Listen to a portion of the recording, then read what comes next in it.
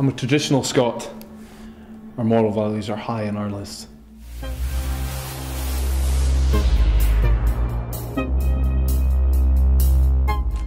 Business is booming!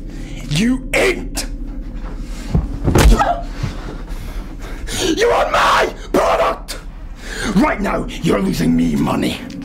Sort it out, or you become worthless to me. And we know what happens then. Why would I want a rampant head case on my team? I don't know, but you made that decision when you employed me last week. Alright then, here's the deal. You get rid of this guy, and the lawyer, and everything else. You sort all that out, and maybe I won't kill you. How's that for a deal? You didn't think I wouldn't find out, did you, Tony? Beck, Relax. I know the situation with that guy. But you know I'm back now. So don't you ever go behind my back again. Yeah, Natasha's a keeper. She is fine! Yeah, she's a nice girl. A nice girl. Come on. Yes, please, if you please. Oh! You're here to say why I'm the favourite.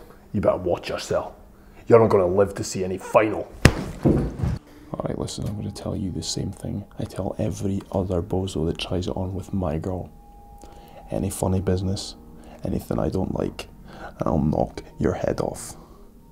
Emma Jane is my property. You're an interference. You got it? After what? I'm not working for any of you! I will kill you on your back!